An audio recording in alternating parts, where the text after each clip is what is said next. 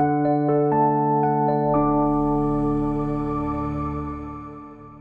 right, good evening and good afternoon, everyone, and thank you for joining us for a discussion and presentation on the no-nonsense guide to simple and complex extractions.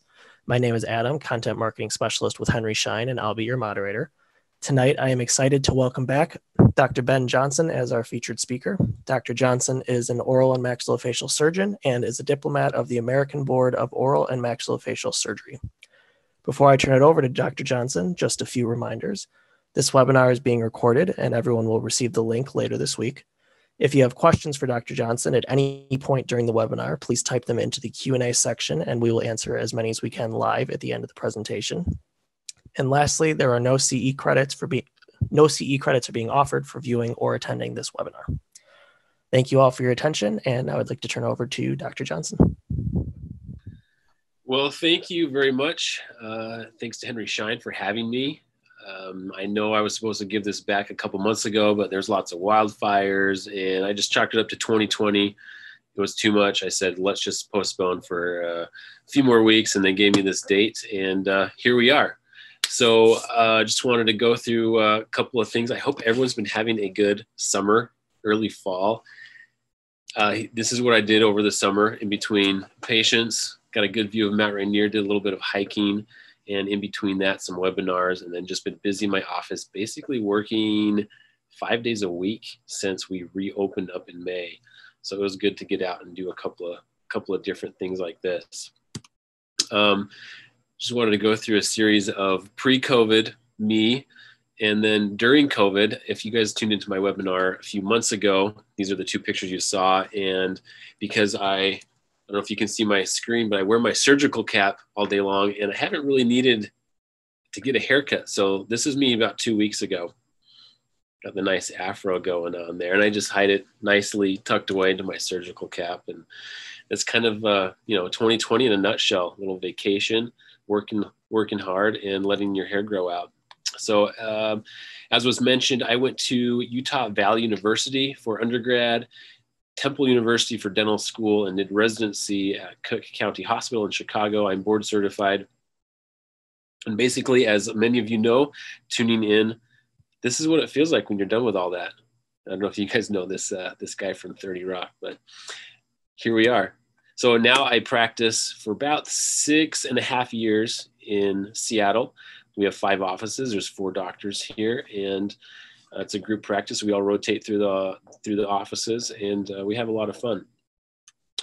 Here's a couple more pictures of how we enjoyed ourselves this summer. Here's a few photos of my family, Mount St. Helens in the background. I have another slide on that in a few minutes. And we spent a lot of time down by the river. Here's one of the rivers that runs off of Mount Rainier, the Carbon River. And we just spent time there. So we decided to get family pictures there, and there's the whole gang. So a big shout out to them as well for their patience. And one more fun fact to keep it entertaining. When I get to the end of a popsicle stick, I basically turn into a beaver. Just a little fun fact, brighten the mood. I don't know if anyone else does that. You can make some comments in there if you do. So Henry Schein found me through basically Instagram, the content, and many of you know I helped run a dental conference, Dental Influencers Alliance. And I was approached there and said, hey, do you want to do some lectures for us? And I wholeheartedly agreed. I think it's fun to share cases, learn about cases, and a lot of the stuff I post is a little gory, educational, and I like to have fun with it. So again, thank you, Henry Schein, for inviting me. You can go on to Instagram and follow if you want. It's mostly oral surgery stuff, and I have a lot of fun with it. So the discussion tonight is the role of diagnostic tools and technologies to prep for extractions.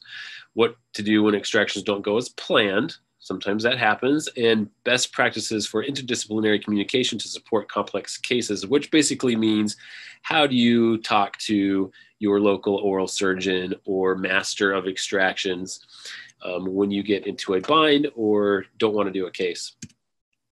It's impossible to teach everything in an entire hour. I'm actually going to set my timer right now.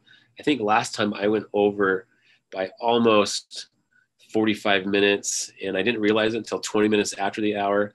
And most people were like, no, keep going. We're good. We're good. So I'll set my timer here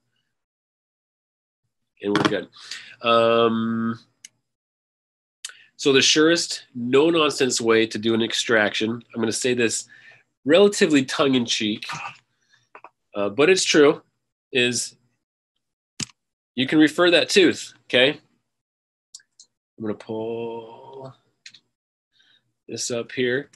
Oral surgeons exist for a reason. I have a really easy referral slip to fill out online, and it's a no-brainer. If you don't want to do it, just refer it. That's the best way to take out that tooth. Have someone else do it. Some hashtags to go along with that. Homie, don't play that. Bye, Felicia. Ain't nobody got time for that. Go in the comment box. I want to hear at the end of this presentation your best hashtag. Kick that to the curb, okay? And we'll shout out the best one. Okay, so realistically, though, if you don't want to do it, refer it. Save yourself the headache. We'll get more into that. I'm of the mindset of I have no personal issues with someone who wants to do oral surgery or someone who wants to do endo or someone who wants to do ortho if they're not a specialist. I'm of the mindset of case selection. If it's out of your comfort level, then have some stop losses of, you know what, I'm going to stop here, or I don't even want to start here, or I'm going to do some other cases until I be comfortable with that.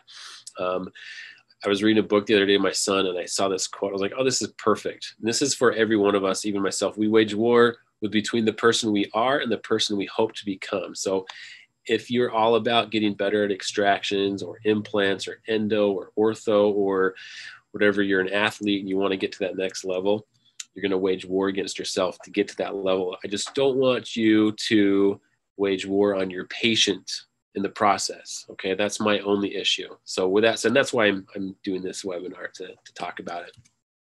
So every single time you're doing an extraction, you should have a flow chart in your mind of what's going to happen, what am I going to do if, or what am I going to do when.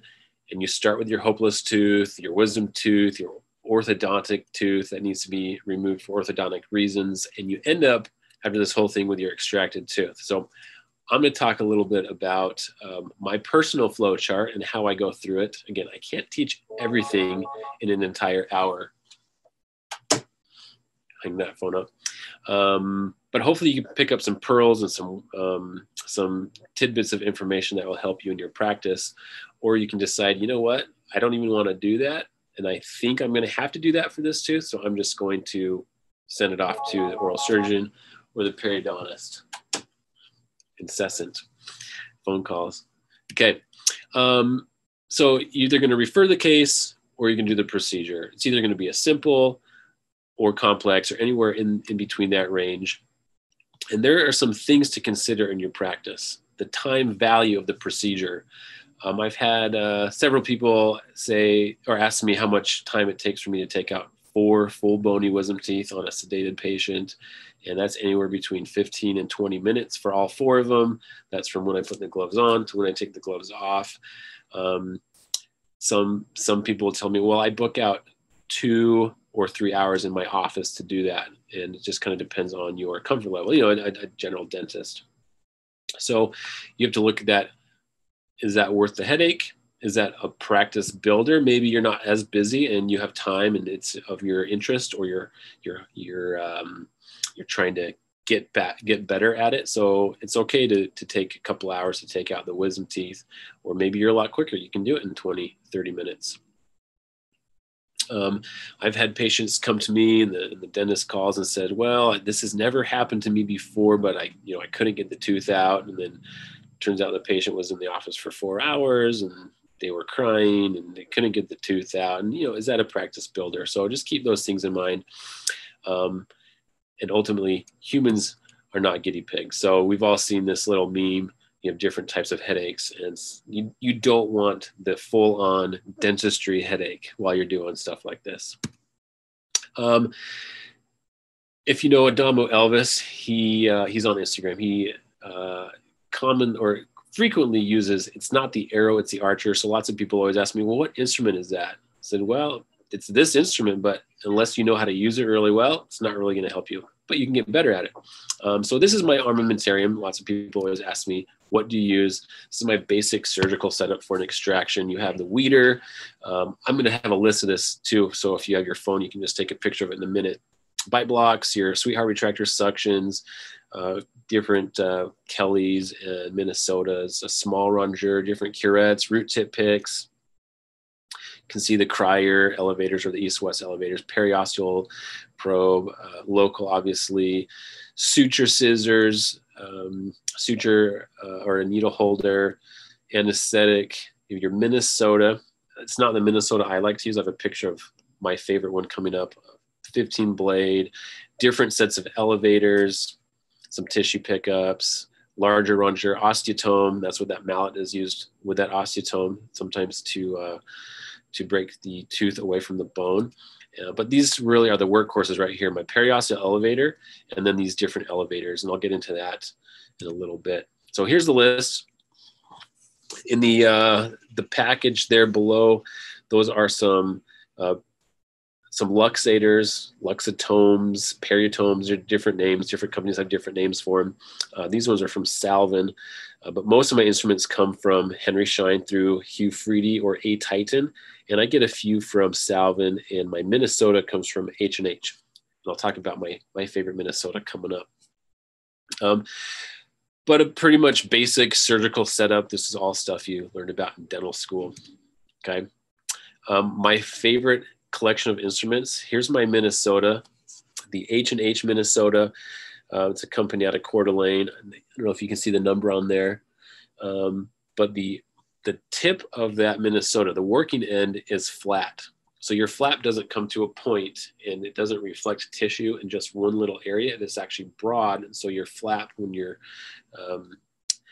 have a flap open, it retains most of that flap open, and you can see.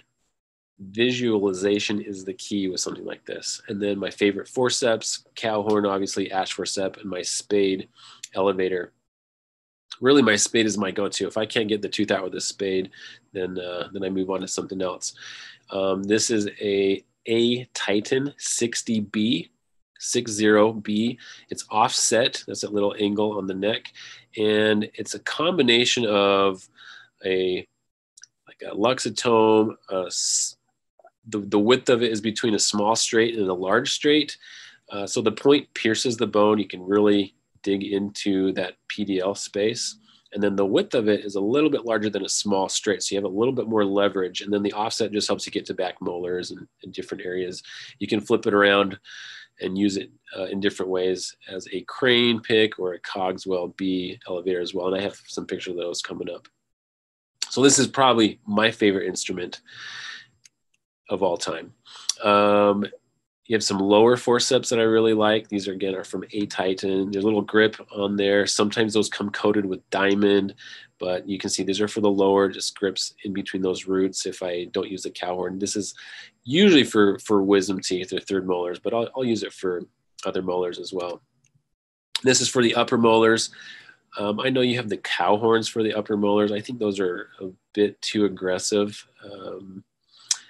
Mostly use this for wisdom teeth, but I'll use it for first and second molars as well. If I find that if I'm using the cow horns or an instrument like this and the tooth isn't budging or it's taking a while to get that tooth out, then most likely those roots are pretty spread apart, and I'm going to have to use my handpiece to section the tooth anyway. So this helps to loosen the tooth or remove it. And we'll get into more of my flow chart here. So the other tool or instrument or device that I have in my office, investment, is my iCat Flex. This is a great tool. I just pulled some of these pictures from the iCat website. You can get it through Henry Schein as well. All 5 of my offices have the same one, but it helps you evaluate airway. It can do full face, top of the head to the bottom of the neck. So there's a large field of vision. It can do Panorex modes, and there's some other views in here that you'll see. This is the machine I use to help me evaluate my procedures or future procedures. What the whole point of all that is, when you're in an extraction, you don't want to get trapped. You want to have different options and different tools to use to get you out of there. And I thought this was a a cool image to portray that. If you look at, I don't have my pointer on here. I can't get it to come up, so you can't see my pointer. But if you look at the sun on this image, and you look down between the sun and the lake where that little gravel stretches, this is Mount St. Helens, by the way. It blew its top in the 80s and kind of flowed into the lake you see way off to the very edge of the screen. But there used to be a little building there, like a resort / cabin. The Rangers would stay there, and it was a nice little spot. Well, when the volcano blew its top, it actually pushed that lodge into the lake. That's on the far, to me, the far right of the screen. About 200 yards is off screen, and then 200 yards down beneath the water and the sand and the rubble, that's basically where they think that lodge ended up. So don't get trapped, okay? So we'll go into the flow chart. It's pretty basic. The stuff that we're going to talk about for a simple extraction, but you just want to have this in your mind. The first thing you're going to do, obviously, is elevate the tissue. After the patient's numb or asleep or whatever. When you're elevating the tissue, and I've got some pictures here in a moment, you want to make sure that you have really good elevation. Sometimes that tooth is being held on only by that tissue, and you don't want to rip that tissue, especially when that tooth is close to something like the lingual nerve or the tuberosity. Anterior teeth in the palate, not too worried about, but posterior teeth, if you start pulling that wisdom tooth or that second molar, and that tuberosity is really adherent to that tissue, and you get some tearing, then it's a bad day for you and the patient. And typically you have to explain to the patient that there's a tear in the roof of the mouth, and you have to suture, and it's kind of an annoying place to suture and get to. It usually heals pretty well, but there's nerves and blood vessels back there you usually don't want to mess with. So make sure you get really good elevation with the periosteal elevator. Go circumferentially around. Whether you elevate the mesial or distal papilla or both or none is totally up to you. I typically like to preserve the papilla, but have to blast through them if need be, because that's what they make a chromic gut for. Once that's done, you're going to take your elevator. Again, I go to the spade and you elevate the tooth. Now, you don't always have to do this, and we'll get to that in a second for like mandibular molars.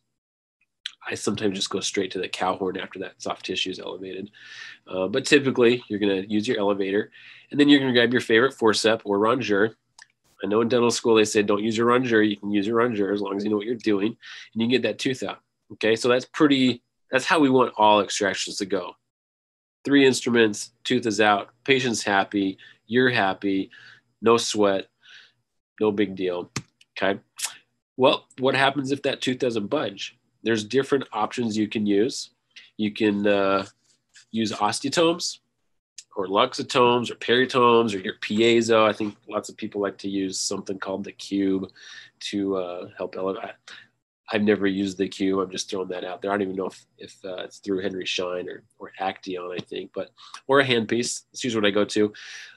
I personally find that piezos take way too long. So I watch these videos of people using them, and by the time they're done, I'm like, I can have the tooth out by now. So they're good for when you want them. No judging from me. I like to use the handpiece, 701 burr, 703 burr. Nothing cuts better than a carbide burr at 80,000 RPM under irrigation. After you use your handpiece or your osteotome, then you can go back to your elevator, you elevate that tooth, and then use your forceps or rongeur to finish grabbing it out. Now, after you use your handpiece, if it's still not moving, sometimes you have to section the tooth. That's with or without bone removal. Again, I am in the mindset of if the patient's not doing an implant now, they might want one later. So I like to preserve as much bone as possible. So if that tooth, I don't know if you guys can see my screen, but if the tooth and the bone are together and you have the option of removing a little bit of tooth to make your trough around the tooth, then I try to select, let's remove a little bit of tooth. You can remove bone removal. That's a very popular thing to do. I do it all the time as well. And then you can also put a purchase point into the tooth and elevate the tooth that way. Either extract the tooth or use your elevator or go then to your forceps. If the tooth doesn't budge, then another way to get access is to flap. You can do envelope, vertical release, posterior release. In the mucosa, you can keep the papilla, you can spare the papilla, and then some teeth require a vestibular incision to get to, and that's mostly for impacted canines or a supernumerary tooth in the front, or an anterior impacted or supernumerary tooth in the mandible. And then when you're all done, if you flap, you're going to want to suture. Now, this is like the ideal setup. You know, you're in heaven and you're taking out teeth and nothing can go wrong. Boom, you follow this flow chart. But we live in the real world and things happen.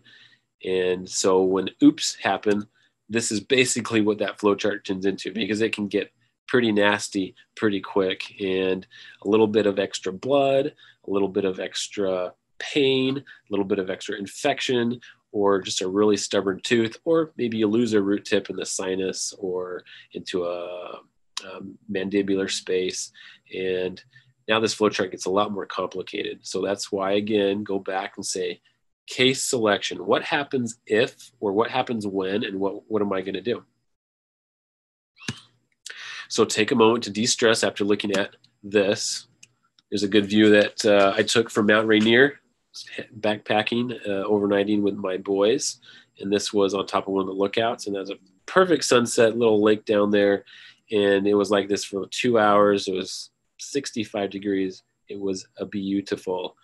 So now that we're de-stressed, we can move on to, let's talk about mandibular molars. So I used to hate taking out mandibular molars, and I don't know if it was because the bone was super tough.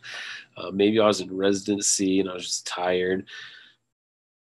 But it was a lot of work, especially if that crown broke off and you're like, oh man, I gotta flap this, and this bone is super hard, and I'm gonna be digging for these roots for 30, 40 minutes.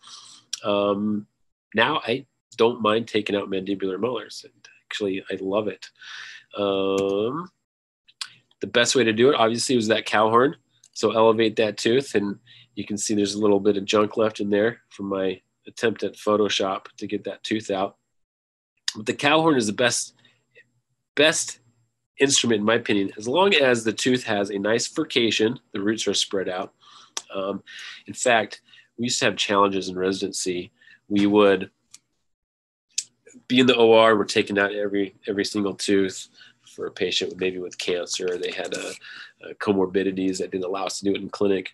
And we'd have the cow horn challenge, and you get a cow horn and you have to take all the teeth out with it. Obviously we were safe with it, but we got pretty good at taking out all the teeth with just a cow horn.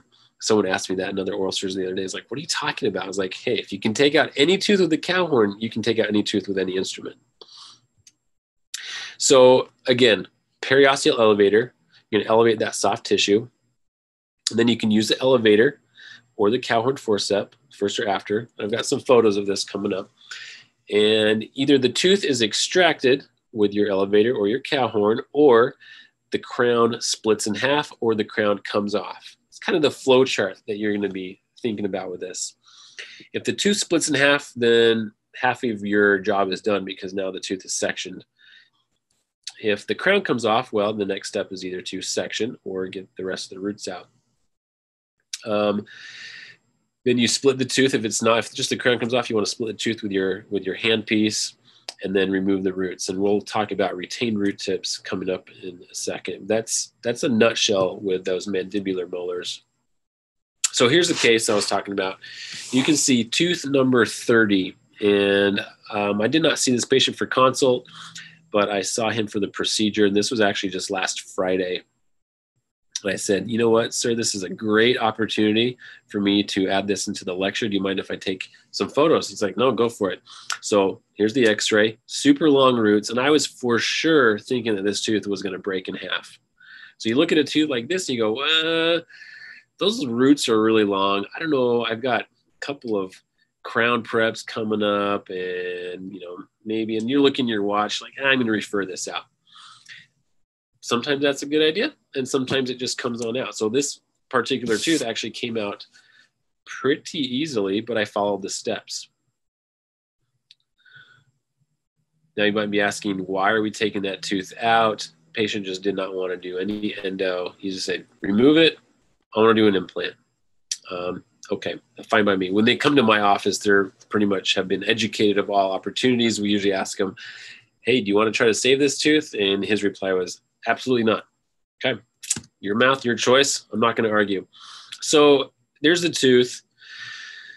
First things first, you got your periodontal elevator, and you can see that image on the left, how much elevation of that tissue we're able to gain. You can see the furcation. That's a perfect spot to throw one of the horns of your cow horn in. I did the same thing on the lingual. Sometimes tissue is a lot tougher than on one person versus another. So it just takes a little bit of time to stretch that out. Just be patient while you're doing that. You want to use the sharp end of that instrument. Here's a nice close-up view of that. And that's just a perfect spot to either start with your handpiece to get a bearing on just sectioning that tooth right away, or to place your cow horn.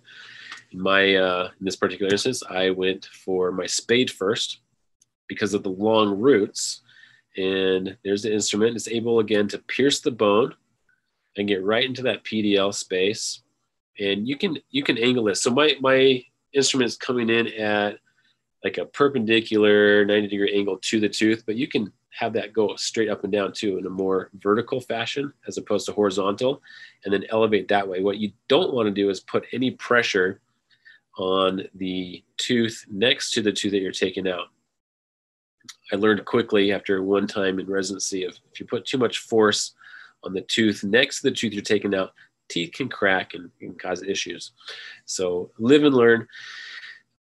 Elevate from the mesial or the distal and the buccal as well, especially when you're doing this for a third molar. I find the money shot is getting right there on the buccal of the third molar, about this angle with this forceps, and you can get some really good leverage off of the buccal plate there.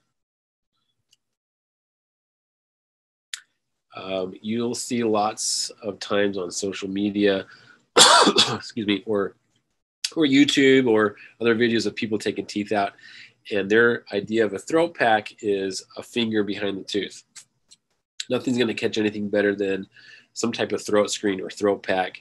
It's also called lawyer repellent, because the last thing you want to do is have an aspirated tooth going down the bronchi of one of your patients, and now they've got to go to the hospital and they're spending about $7,000 having someone put a bronchoscope down their throat and pull a tooth out. They swallow it, not a big deal, but they still should go to the hospital and get some serial x-rays showing that the tooth is, number one, in the stomach, and number two, that it's actually passing through the GI tract. And if it's a crown, you can tell the patient to fish it out of the toilet. It can turn it in for money. But if you're having that conversation, it's not a good day. So use your throat pack. This patient was wide awake and he was totally fine with this. You just lay it behind the tooth and have it curve up around the tongue. And with gaggers, you can throw your Weeder or Sweetheart retractor back there and just hold it out of the way. Luckily, I was able to throw a cow horn right on this tooth. And again, I was very patient with it because I didn't want to force it and break it if I didn't have to. But you can see how the cow horn just gets right there into the furcation of the tooth. And you guys know the pumping and wiggling motion that it takes to get this tooth out. So right when the tooth came out, my assistant said, whoa. And then my patient said, whoa. So it was a pretty good extraction. But basically, those are the only 3 instruments I needed off of my tray. I was ready, though. My contingency plan, my flow chart, I was ready if I needed to be. And you can see that root measured about 31, 32 millimeters. Okay, so what happens if you break the crown off? You can see my image here. Now the crown is broken off and you have just the roots left. Or maybe the patient presents and they just have the roots because of the decay or the crown broke off. So again, the idea is to section the tooth right down the middle. There were supposed to be some images going with this one. I'll just talk about it. So section the tooth, draw a line right down the middle of the tooth. Maybe it's coming up. And let me check and see in my PowerPoint.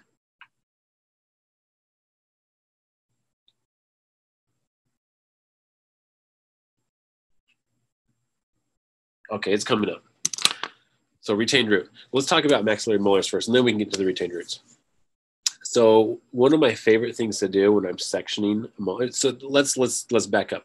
You've used your periosteal elevator, you've used your spade or your small straight or whatever you like to use, and then you use your forceps, and this tooth just isn't budging. So the thought process is, well, let's section this tooth. That's how we have to take it out.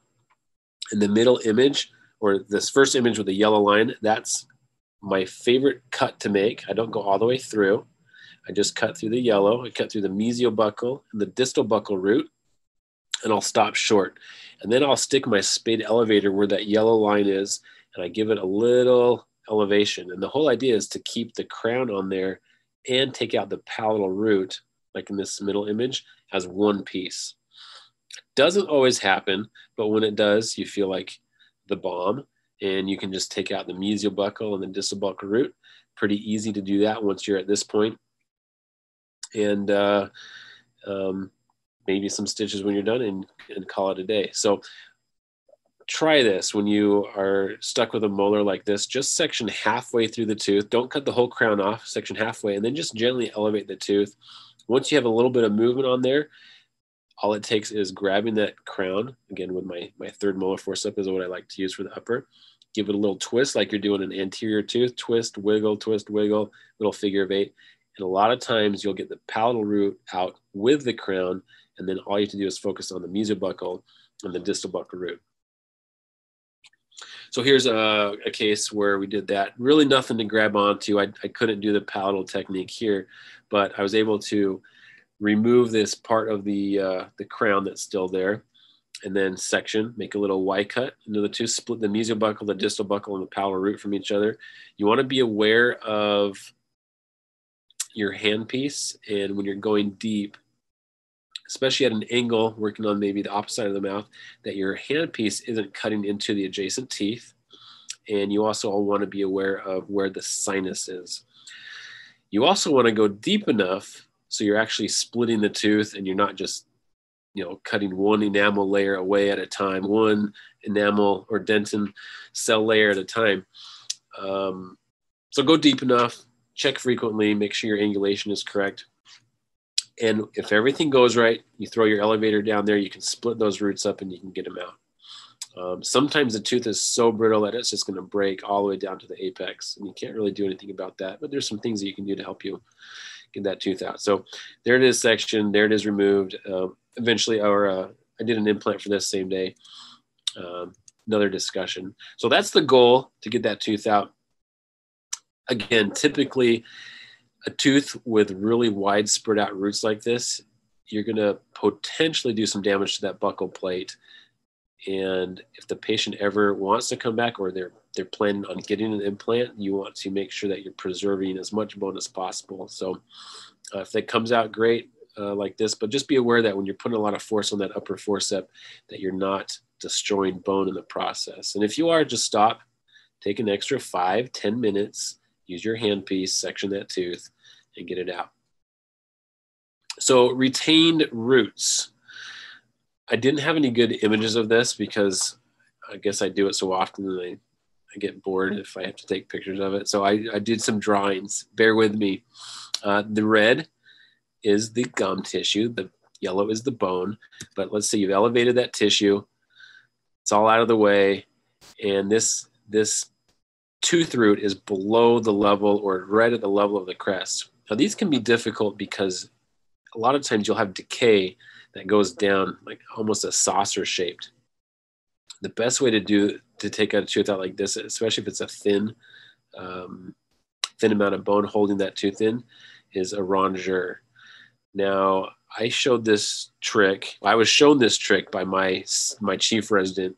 And then every GPR that came through our program who rotated for a month, I would say, do this, because they come get me. And we had a super busy clinic. And I was like, don't bother me anymore with this. I'll show you how to do it. And then you can just do it. But you take your rongeur, even if you're doing an implant, and you can grab that coronal 1 or 2 millimeters of bone and just pinch and twist. Usually that bone will free itself up. You can take that out. That's not really going to do anything for for you and your implant anyway. You're going to be doing some grafting, and then you have got some good, solid tooth structure to grab onto that's not decayed. Now, if it becomes mushy and decayed, well, then you got an issue and you have to do some other things to get that out. But most of the time, you're going to be able to grab the coronal aspect of that root with the rongeur and twist it out. And we'll go back to what to do if that doesn't work. Multi-root, here's that drawing I was looking for earlier. You're going to split the tooth, and then you're going to remove this bone in between the two roots. That's going to create some dead space. Teeth are going to want to move into dead space, and that's why you trough around a wisdom tooth and you go back distal buccally behind it and a little bit mesial buccally, and then you section that tooth. So now you've got room all the way around this whole tooth that you can elevate into. So the whole idea is to be able to elevate the mesial and the distal root into this empty space. So the tooth is sectioned, that's the red line. The bone is removed in between, and you want to make sure that you're removing enough bone there. That's the blue lines. And then you take your luxator, your spade, whatever, your piezo, whatever floats your boat, and you ram it in there and elevate that tooth into that empty space. Now, again, I don't know if you can see my screen, but sometimes you're elevating that mesial or distal root, and the mesial or distal portion of that root is hitting up against the other root. Well, all you have to do is remove a little bit more of that tooth structure to keep it moving into that dead space. There's frequent times where I take out a wisdom tooth and I elevate it, and all that tooth is moving, but the hole, or my access hole I made, is too small to deliver the whole tooth. So I just have to cut the tooth away in small portions, maybe take it out in 3 pieces. And you remove your interference. Tooth structure is best because you're taking out the tooth instead of bone. Take out the toothy interference, and then keep elevating that tooth into that dead space that you made. So that elevator is going to elevate, let's just say mesial in this particular case, and get that tooth out. Another trick, if you're doing an immediate implant and that tooth root is being really stubborn, I will actually do my osteotomy. The osteotomy performs this part right here, the blue line removal. So that's where your implant drills are going, and it removes all of that. We have to wait for this spade to do its thing again. You're removing all that bone with your osteotomy. And now, after you're done with your final drill, you can take that spade or your luxatome or whatever and elevate that tooth root into that space. Another trick that is good with this is that root actually helps guide your implant drill, because it's a little bit easier to drill through bone than it is through a tooth. You just want to make sure that you're taking x-rays before and after, just to make sure that you've got the whole tooth before you do your implant.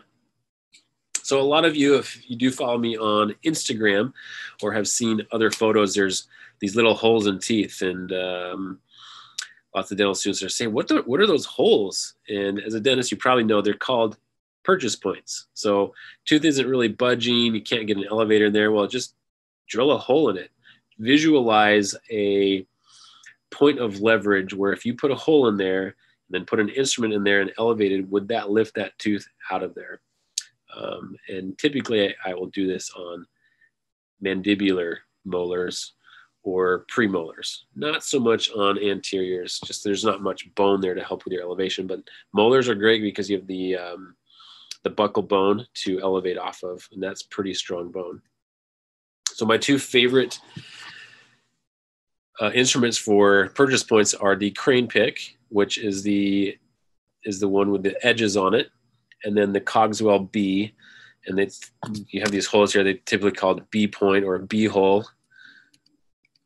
Infer what you want from those. And once you put your hole in there, you just stick this instrument in there and you elevate. I think I have a cool image right there. So there's different areas where you can put your purchase point or your B hole in the tooth. You can put it on the crown. Let's say this molar right here that has the 2 black dots on it is sectioned through the crown, and you have the mesial half and the distal half. Well, put a little purchase point right there and stick your elevator in there and elevate. See the force of the action right there. If you just have one root left, this is also what criers do. or your east-west. They just tend to remove a little bit more bone when they work. But place your hole in there with your handpiece. Make sure it's big enough for your instrument to enter, and elevate away. That tooth comes out. You saw my my instrument tray that I had a mallet and some osteotomes, or luxators is what Salvin calls them, your luxator.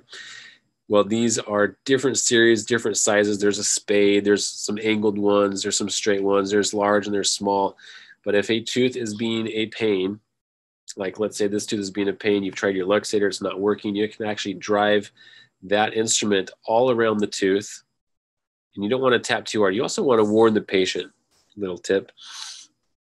Tell the patient, I've done everything I can. I have to use a little bit of tapping to get this tooth out. And give them a couple of warning taps, just tap, tap. I usually have my assistant use the mallet. I'll hold the instrument so I have better control on the retractor. And they'll give a couple of taps gently at first and say, okay, patient, how was that? And some are like, oh man, that was crazy. And then, okay, well, sorry. And then you do it again a few more times. Lots of time in my office, at least, patients are asleep. But when they're awake, you just warn them, talk them through it. And just tell them that your tooth is so fused to the bone that I have to actually do some tapping to free it up. It's fused, and the only way to get it out is to unfuse it. So you want to go from the mesial, the buccal, the distal, the lingual, the palatal, whatever. Go all the way around the tooth with your elevator, and usually you can get some movement. If it's not moving, then you might have to remove some bone or cut the tooth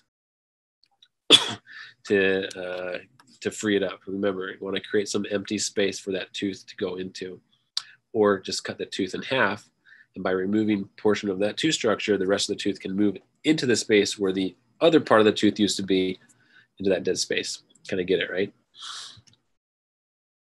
So this was a pretty boring slide until I added a picture of the mountain in the background. But here's an example of your retained root. You can either cut it all the way down, or you can remove a portion of it. That portion flies out with that arrow, and then the rest of that can be removed or elevated into that dead space. Or you can grab it with your rongeur and remove just a little bit of that bone and grab the rest of that. An unconventional way of removing teeth, sometimes I'll have this really small root tip way down, buried at the bottom, and instead of trying to dig for it, I'll just take my handpiece and I'll go down and I'll just obliterate it. So I've done that a few different times. When that root tip is up there, I can't quite get to it with my instruments, but my surgical handpiece at a good angle, so I'm not damaging any other structures. I just go in there and quick zip, zip, and either that root tip spins free and get the rest of it, or the handpiece just turns it into tooth dust, and I irrigate and call it a day. So as long as you have that flow chart, that path to follow in your mind of what's going to happen if, or what's going to happen when, then you shouldn't really get into too much of a bind. And if you do, and it's been 30, 40 minutes, then just call your local oral surgeon. Hopefully you have a good relationship with them and say, hey, can you bail me out? Just don't do it at 4:30 p.m. or 5, because I want to go home too. So almost coming down to 15 minutes left, so we're making good time. Complex extractions and the specialist relationship. So in residency, we're trained to be this guy on the couch. Everything's on fire around you, but you're just hanging out. It's going to be okay. Okay. On anesthesia or trauma, we saw all sorts of stuff. And so when a tooth comes in through our door and it's complex, not a big deal. We just have to talk about the risks, the benefits. We have to get the tooth out. So while you're communicating with your specialist, just, I guess if you're going to venture into the oral surgery world, and not oral and maxillofacial surgery specialty, but just doing oral surgery in general, just talk to them. Say, hey, I like to do this stuff. If I'm ever in a bind, can I give you a call? Hopefully your oral surgeon is like me and says, sure, not a problem. Let me know if you ever need any help, because it's going to be okay. Here's a case one of my partners saw a little bit ago and texted everyone and said, hey, here's a good case for you. I was like, oh, throw it up on my schedule. I'll do it. It's tooth number 32. Obviously, a little bit of pathology going on. The patient was in pain, and you can just see that looks like a hairy tooth to get into.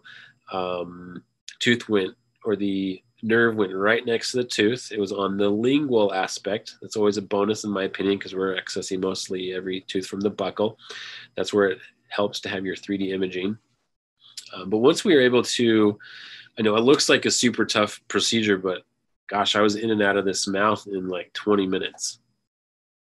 Once we accessed the area and got the crown off, those roots pretty much followed, and I was thanking my lucky stars that that's what happened. The patient came back a few different times, just kind of complaints of there's some tenderness and some issues, and that back molar we were monitoring as well. Most of the bone grew back. Patient to this date, this is 8 months ago, has continued to save that tooth number 31, and everything's good. What's interesting is she came back a month after this other tooth and said, well, number 17 is bothering me. And I looked her dead in the eye and said, no, it's not. And that tooth is still in her mouth today, because I don't know if I want to touch that one. Typically, a tooth that has some pathology around the crown is a little bit easier to come out, because a lot of that dead space has already been created for you where you can elevate that tooth into. The other tooth, it just looks a little hairier. I could do it if we wanted, but right now it's not really hurting her. I think she just wanted it out of there for peace of mind, but I didn't want to take it out for my peace of mind. So again, it's going to be okay. So I have a couple more cases to present like this. As I'm going through these wisdom tooth cases, just think that the principles I've already talked about pretty much apply to wisdom teeth as well. You want to have good visualization, access. You want to know where the tooth is going, so you're not drilling inadvertently into other structures like nerves and other teeth and blood vessels that you don't want to. A lot of people and this is not to be sexist or anything, a lot of people throughout the years have said, well, if you're not doing oral surgery in your office, then you're not taking advantage of income that you could be taking on, or you should buy this practice because that person sends out all of the endo and ortho and oral surgery, and why don't you just do it all? Well, you might not necessarily want to do that in your practice. So just don't drink the Kool-Aid. Just do what you want to do, and you'll be fine. So here's another case. These all presented to me within this last week. I had some other ones from before. I switched them all up because I thought these were better representations. But this is pretty much what I see every week. Sometimes I'll get some good teeth that are easy peasy. I didn't have any crazy ones today, but these all came in last week, Wednesday, Thursday, and Friday, and I threw them in the presentation. So the upper molars look pretty straightforward. I'm not too concerned about them. Again, to get those out, you're going to have a vertical release distal to that tooth on the tuberosity, and you're going to bring it forward. You're going to do your flap and wedge your instrument into there. You've seen plenty of cases like this on my Instagram and other people's Instagrams. Bloody Tooth Guy is a great example of taking out teeth like that. But again, you want to make sure that when you're going to tackle a case like this, that you're not getting in over your head. If you don't have 3D imaging, it's probably best to send it to someone who does and let them take care of it. There's some indicators you can look at on the radiograph. The Rude's indicators are ROOD. And if you look at tooth number 32, you can see those really don't follow any of those indicators. You can see the canal, the tooth doesn't really change any color. As opposed to the other side, the tooth changes color, the canal changes direction a little bit. So which one is going to be more intimately involved? Probably tooth number 17. So I got a cone beam CT scan to look at that tooth. I wasn't very worried about tooth number 32. and altered sensation to the IAN, but I was more on 17. So this is where that ICAT comes in handy. You can see that you can rotate this head in many different directions. This is actually my iCat took the DICOM images. The software I use to view this is Anatomage or InVivo. But you can rotate this 3D image in any direction you want, oblique, up, down, sideways, and you can get the perfect viewpoint of what you want to see. So once you have that 3D image up in the right plane, you can click on a portion of that image and scroll through like you would a normal CT scan. So you can see exactly how close that nerve comes to this tooth. This is on the buccal aspect. You can see this image showing us the sagittal view and then the coronal view, kind of an oblique with a head up coronal view. And you can see where that nerve is on the buccal aspect of that tooth. So it just shows me where I can approach that tooth with my handpiece and which direction I want to put some of that leverage. And this tooth was, like, if I scrolled a little bit more in, you can see that supposed to be mesial root has a nice curve and a hook to it. And you wouldn't notice that looking at this x-ray right here. See how that looks totally fine. But right here, that's where that hook is. So that's the advantage of 3D x-ray. You can see where that nerve is. You can see where any anomalies are on the root anatomy. And you can plan your case. I was going to plan this case. And then I was able to zoom in on the root tip of that curved root. And I found this right there, giving me the big KO. So we got that tooth out. No big deal. Patient was not numb. Here's another tooth. And you can see the direction. This is actually number 17. And this nerve was on the lingual aspect. No weird anomaly with the wisdom tooth. It's just that you want to be careful when you're elevating this tooth from the buccal. Again, that's that middle arrow and the large middle arrow. When you're elevating that out, you're going to be probably elevating it out towards the other arrow, the large arrow.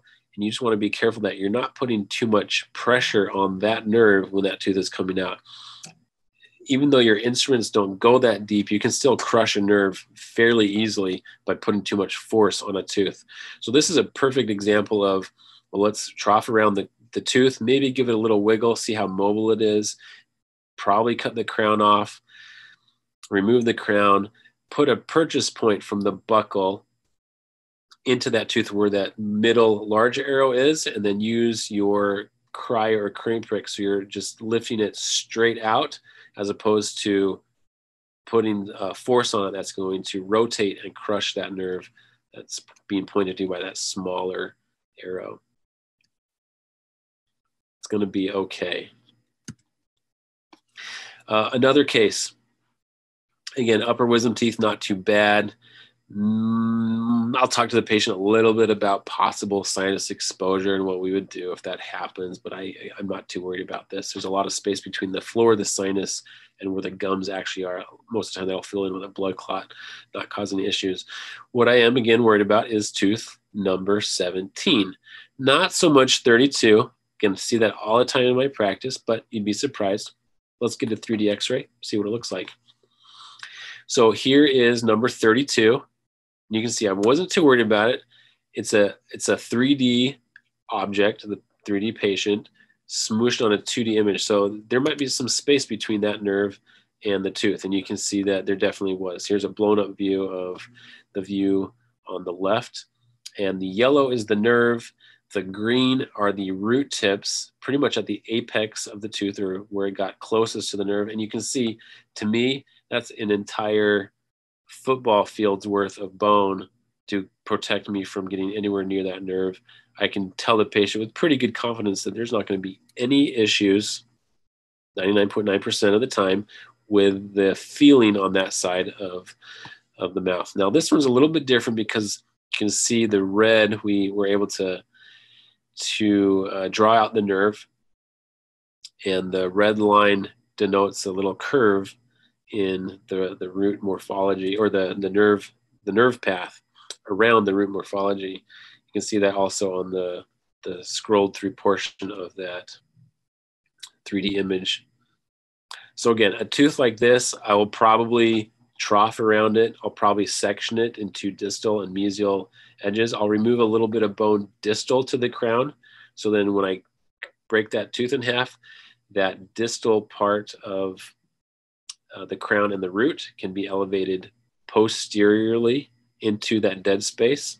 And once that's removed, that mesial portion is pretty easily elevated into the distal dead space where the distal crown and root used to be. And then you're not putting really any pressure on that nerve. So I posted this on my Instagram last week. Again, this all came in last week, and I asked the question, how many wisdom teeth are here? Well, if you said 4, then game over for you. You know, remember Tom Brady. Not a big fan of Tom Brady, by the way. I'm a Seahawks fan, and yeah, Deflategate is still near and dear to my heart. Just kidding, I'm over it. So again, something to look at. If you look at this panel, you can say, well, those lower teeth, I don't really see that much proximity to the inferior alveolar nerve. But what I do see is maybe some issues with those upper teeth in the sinus. So I'm going to get a 3D x-ray. Plus that 3D x-ray is also going to tell me how many teeth there really are. Because again, it's a 3D object smushed on a 2D image, and there might be another couple of teeth, buccal or lingual, that are being hidden by the 2D imagery. Let's laugh again at this. What are the Buccaneers? They have a pretty good record this year? I don't even know. Okay, so the upper, was it number 1? It was actually, you have the normal wisdom tooth, and right below it, there were 3 little denticles, or kind of undeveloped teeth. So I just charged a patient for 2 teeth there. But you can see it's going to have a conversation with the patient, say, hey, there might be some issues with the sinus when we get this tooth out. Again, there's a lot of space from where that sinus floor is down to where the gum tissue is. So if there is an issue, what I'll most likely do is put some gel foam up there, or a collar plug, and suture it, and just have you not blow your nose for a couple of weeks. Typical sinus precautions. What you don't want to do is lose both or all 3 of those teeth into the sinus, because then you probably will be wanting to call me. You might not even want to do this to begin with. Down there, very low risk to the nerve, and the other side was very similar to this one. Again, the 3D imaging, you can rotate this, you can remove the mandible, and you can see where that extra tooth is. Right here, I don't know if that extra tooth is palatal, if it's buccal, and right here gives me a pretty good idea that that one is actually a little bit palatal. So when I have my flap open, I'm not digging towards the buccal. I can actually aim my instruments and my focus, or toward, sorry, I got confused. Number 1, there's actually 2 teeth. There are 3 teeth there, some on the buccal and some on the palatal, but you get the idea. You can focus your attention towards where that tooth is. And another case, I did not have the 3D imaging of this. I couldn't pull it up in time for today.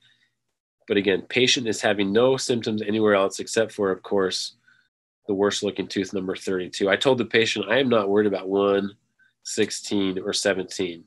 I do those every day and night. But number 32 looks crazy, and said, which one are you having pain on? Of course, number 32. So it's just how you approach the tooth. Are you going to go from the buccal or the lingual? Are you going to section that tooth?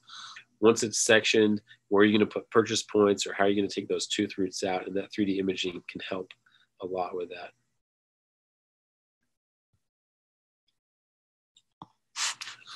And then again, I personally don't care what you do, just when something goes wrong, because I've had I've had dental colleagues call me up and say, hey, this happened, and now this is happening because of it. When something goes wrong, you're going to be compared to that specialist in the field of expertise. I will never throw anyone under the bus. Hopefully, you will not do the same. I think it's all about being ethical. In fact, one of my oral board questions, they'd give a scenario, and at the end they spent 5 minutes just talking about some ethics of a case. And one of my scenarios was, it was an OKC, so I had to talk about all that, pathology and lesion, how do you treat, and what happens if this and that, and running down the rabbit hole of different scenarios. But at the end, they said the mom comes back to you after this large lesion is treated and said, we got our old x-rays from the orthodontist, and it looks like 4 years ago, the OKC was there. And he never said anything about it until 6 months ago when he referred you to me. And what would you say to that parent? Say, well, you don't want to throw anyone under the bus. Okay. So the idea is to have a good relationship with your colleagues, with your oral surgeon. If all you ever do is dump on your guy or your endodontist, then that guy might be a little bit more inclined to say you're a moron. So have a good relationship. You're going to be compared to that specialist in your field, whatever it is you're doing. I did a quick search on the internet, and I was just thinking about expert witnesses, any industry, and I found this guy. He is on an expert witness website. He's a construction engineering management expert witness based out of Indiana. And what people can do is, if they need an expert witness, they can go to this website, they can hire this guy in Indiana, and he'd be more than willing to come out and throw anyone under the bus as long as you pay him enough money. So he's got 25 years of experience, his BS in India, his MS at the University of Cincinnati, PhD in civil engineering. He teaches, he's written several thousand articles, and he's just this guru in civil engineering. And if you build his bridge wrong or your bridge wrong, he's going to be the guy that testifies against you. There are guys like this, or gals, in our industry as well, dentists, oral pathologists, whoever want to make a quick buck, or maybe they are looking out for the safety of patients, but they will easily sit on the stand and tell you what you did was wrong, even though you might have been doing things within the scope of your practice, and they're going to pick you apart. So it's just very important to have case selection. Even if you do everything correct, and maybe the lingual nerve is numb, or you lost a tooth root in the sinus or some submandibular space or something, they're going to just question your training, your, what happened, your time frame, how long did it take you to send the referral, blah, blah, blah. You get the point. So case selection, measure twice, cut 5 times, curse profusely, punch a wall, give up and call a professional. Okay, hopefully that's not the case, and hopefully this lecture will kind of help talk about this. So real quick case to end it. Here's a case I did again last week. Impact full bony, third molar. There is the incision site. Now some of you beginning or wanting to get into this a little bit more might want to elevate that mesial papilla. This is number 32 that I'm taking out. So the papilla mesial to 31, sometimes people will elevate that just to get a better view. I tend not to. I like to preserve that, even if it's a deep horizontal tooth. I think I am good enough to get down there and quick enough where that incision site is going to be nice and small, and typically the patient will heal quicker. There's lots of oral surgeons that open that up. No big deal. Throw a stitch in. Chromic does its thing. It's the way I like to do it. So there's the elevation. You can see my Minnesota elevator right there. The one from H&H has a nice flat-ended working end. So you're not down to a point, or it's not rounded and your flap is like folding in on yourself and you're getting frustrated because you have to keep repositioning that stupid thing. Put one that's going to be flat against the bone. It's going to elevate the cheek adequately and that flap adequately. And then you got lots of working space. Like, I mean, that's like a runway. You could land a whole 703 bird right in there. And that's exactly what I did. So I started sectioning and I said, no, wait, let me take a picture. This is a good image of that tooth. Now, I did have a 3D x-ray on this one, and it was showing the nerve was on the lingual. So I knew with pretty good confidence that I could go down the buccal pretty much as far as I wanted to avoid, number one, I'm going to be avoiding that lingual nerve because it's on the complete opposite side of the tooth. And by doing that, it also gives me pretty good directionality of where that tooth is going. Sometimes a tooth, you can tell in the pano or more definitively on the 3D x-ray, will be, the crown will be inclined towards the lingual or the buccal. It'll be flipped upside down, sideways, this and that. So expose enough of that crown where you can see the direction of that tooth. You can see the occlusal surface, and this is pretty basic for a mesioangular full bony impaction. And once you see that little notch between the distal and the mesial buccal cusps, that's where you make your cut. So 703 going in, it's sectioned. And again, see the distal line angle, the distal aspect of that tooth. There's a nice trough there. That's now dead space. That's a space where that tooth can be elevated into. And then once that's removed, the mesial portion of that tooth comes out pretty easily. And I don't know if you can see that way down there. It's got the three little shiny lights on it right in the middle of that extraction site. That is the nerve running from distal to mesial right through there. Patient was fine. There's no profuse bleeding. Nerve is intact. I don't see any damage to the nerve sheath, and there was very little pressure put on that nerve because of the plan of attack, which I could find, or which I could plan based off of the CT scan. I don't really do anything different. If there was no nerve, I just irrigate the site, put a stitch in, and let the patient know that saw the nerve, and we'll follow along if needs be, and kind of map out if there's any numbness and how that's improving over time. And that is extractions in a nutshell. It's as much as I could throw in an hour. Obviously, people will go to lots of school to learn how to take out teeth, and you get better over time. But I would love if you wanted to reach out to me on Instagram.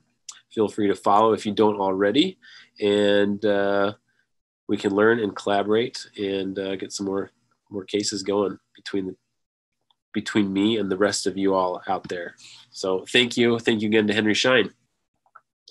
That'll do it. Great. Thank you, Dr. Johnson. We're a little over on time, but I had quite a lot of questions, so I wanted to just ask the most frequently asked questions. The first one is surrounding cow horns. A lot of people didn't know there were more than one type, and they just thought it was mandibular. Are you able to expand upon that a little bit? Yeah. So the maxillary cow horn is basically the one with 3 prongs on it. I never learned the numbers. Don't ever tell any of my oral surgery colleagues. I don't even know what number that is. But it's the one with the 3 prongs. You have the really long prongs on them. You can have one that has one long one and then a short one for the palatal. That's basically a maxillary cow horn. All right. Could you please explain a little more about the maxillary molar partial sectioning technique? I'm thinking that was back with the palatal, let's see, sectioning. Getting close to it.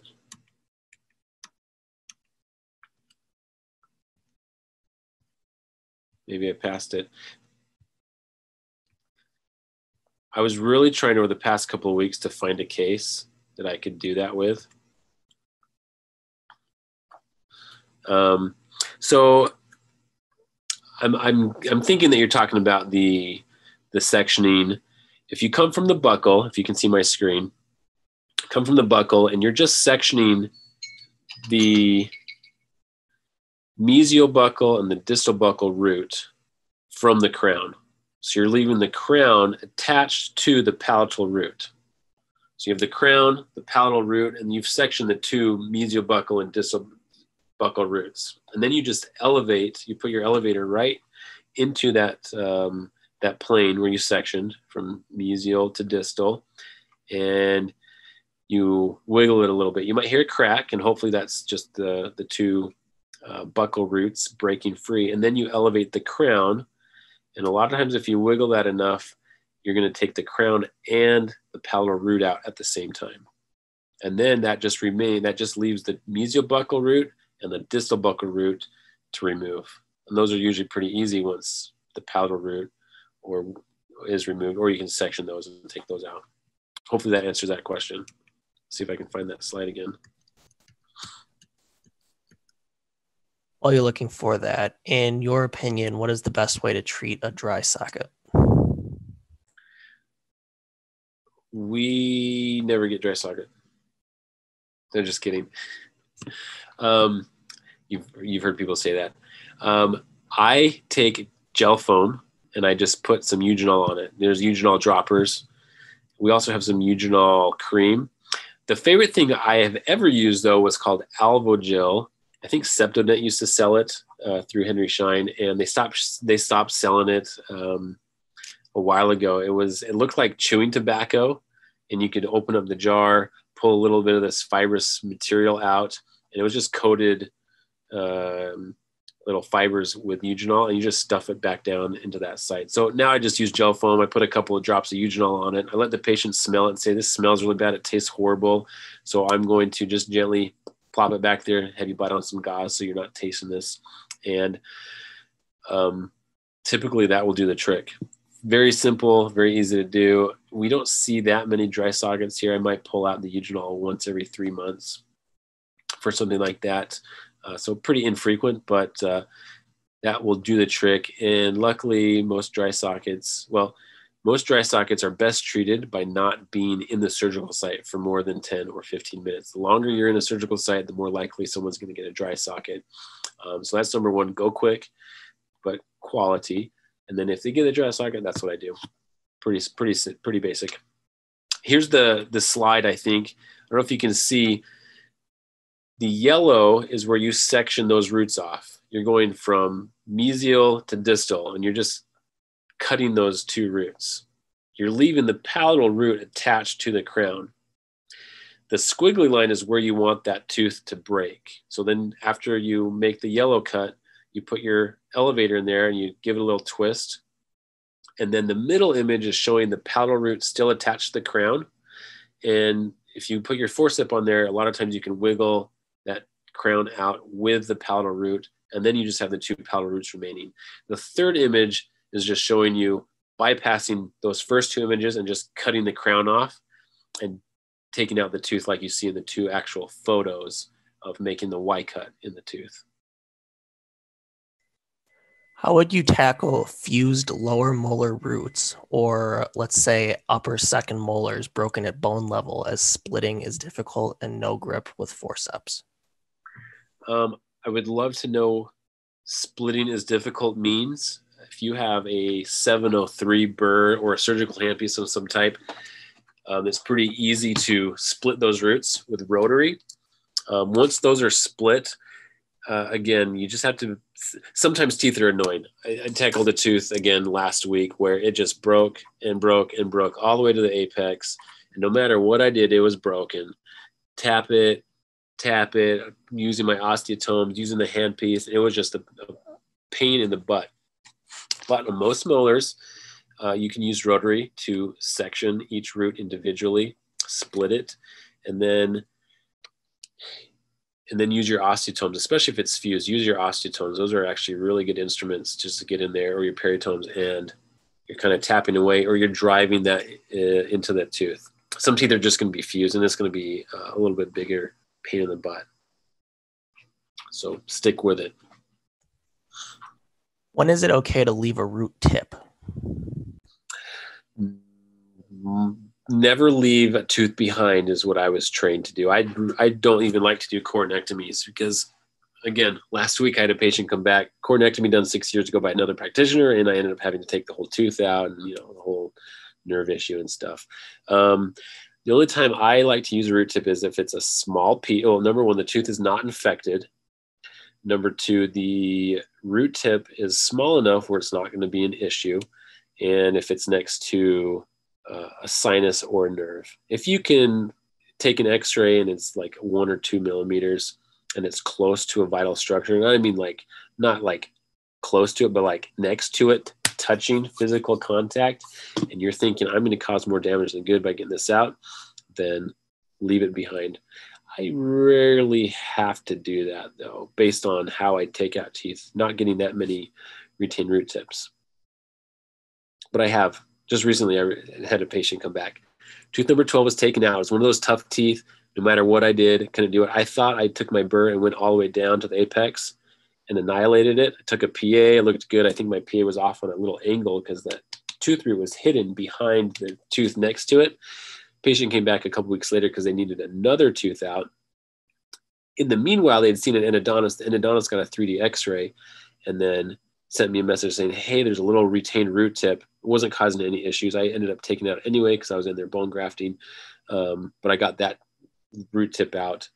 Surgically, actually had to expose it and actually go at it from the apex, like an apicoectomy. It was so fused to the bone. So I got that tooth root out that way, the other molar. So some teeth are just pain. If it's a retained root, and another way to access it is go at it from the actual apex. You've seen that in textbooks, I'm sure. Great. We got a few questions asking what surgical burrs you prefer to use for sectioning teeth. I am a big advocate of a 703 burr. I get my burrs from Comet because they are not only end cutting, but side cutting because it's a burr. But the end cutting is good because you can actually start you can punch holes into teeth pretty easily and then start going side to side.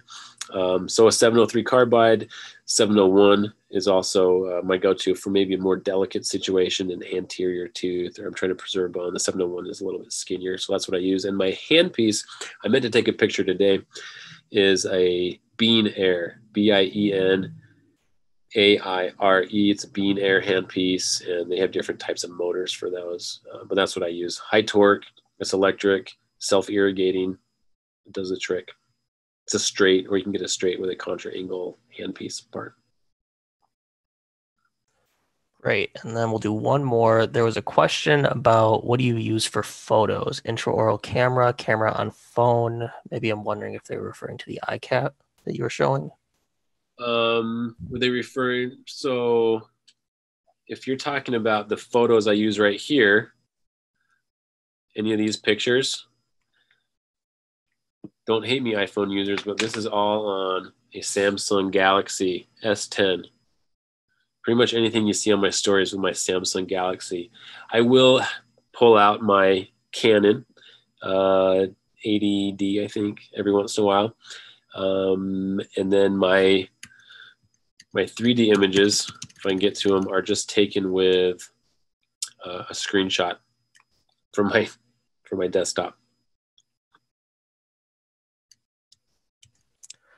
All right. Well, that will wrap it up for us this evening. Thank you, everyone, for attending. And thank you, Dr. Johnson, for your presentation. If anyone has additional questions that we were unable to answer, please email us at webinars@henryschein.com. In addition, I highly recommend giving Dr. Johnson a follow on Instagram. As a reminder, everyone attending tonight will receive a link to view the recording in the coming week via email. On behalf of Henry Schein, thank you all for attending and have a great evening.